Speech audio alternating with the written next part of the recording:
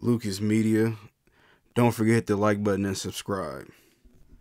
So Ryan Garcia did an interview with Boxing Scene, and he actually had some interesting things to say about Gervonta Tank Davis. Now, everybody knows that they fought earlier this year, and Ryan Garcia was stopped by a technical knockout, TKO. But this is what he had to say about Gervonta Tank Davis. Davis will never fight me at 140. This guy will fight anybody, will never fight anybody at a fair thing. He just won't. He won't chance it. He really doesn't have that dog in him. He doesn't have the spirit of an old school fighter, but I don't care, Garcia told Boxing Scene. We didn't really run.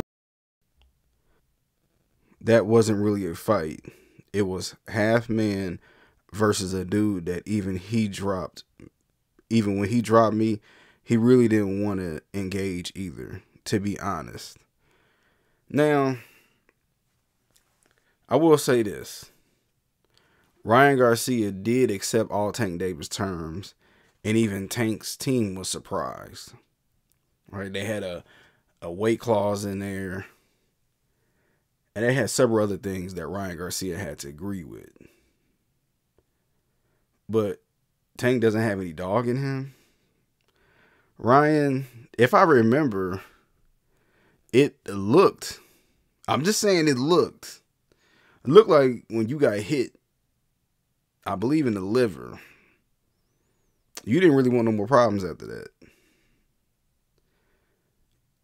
You got down on the knee, and when the count was 10, it looked like he just got up from a body shot, right? And then, aren't you fighting Oscar Duarte tonight at 143 pounds? So, I mean, I know it's both of the heavy that y'all been, but don't you want an advantage? See, there's this thing about boxers, right? Whenever they lose, they always have an excuse. Ryan did not have to take the fight. They really could have milked the fight another 2 years, honestly. Ryan was a growing star. Tank Davis was a growing star. Now, again, shout out to them for fighting, but you lost. You just did. And honestly, if the roles were reversed, Ryan Garcia would definitely take advantage of Gervonta Tank Davis. There's always an A side and B side to boxing. And again, you didn't have to take the fight. Guess what, Ryan Garcia? Tank Davis took less money, and he was forced to go to Australia twice and fight. And it was so bad to where Bill Haney flew over there at the last minute. They didn't even want to let him over there in Australia. And guess what? If David Haney would have lost and he had an excuse, I would say the same thing that I'm saying to you. You took the fight. See, Ryan, it's okay, man. You lost. You can come back. I'm going to see you go against Oscar Duarte. And guess what? Maybe one day you and Tank can get it on at 140 or whatever. I mean, Leonard and Roberto Duran fought twice. Sugar Ray Leonard and Roberto Duran fought twice, or 3 times. But the first 2 was in their prime. We don't see nothing wrong with that.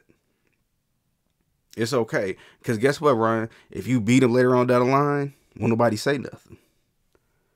Right? He got 1, you got 1. Y'all even. But Ryan, he just all right, man. He just mad because he lost, and he probably wasn't expecting that. But Tank hit him right on the chin. The first drop, and then the second drop was that body shot, and it was over. It's okay, man. Tank's special. He a superstar boxer. You a superstar boxer. It is what it is. Just had a bad night. But don't say Tank don't have no dog in him. Come on now. Now I got to disagree with you on that. You can't be a multiple time world champion and not have no dog in you. So that's just my quick rant about it. I'm going to post a link to the article in the chat. Y'all let me know what y'all think. Do y'all think Tank took advantage of Ryan? Or do y'all think Ryan Garcia is making excuses?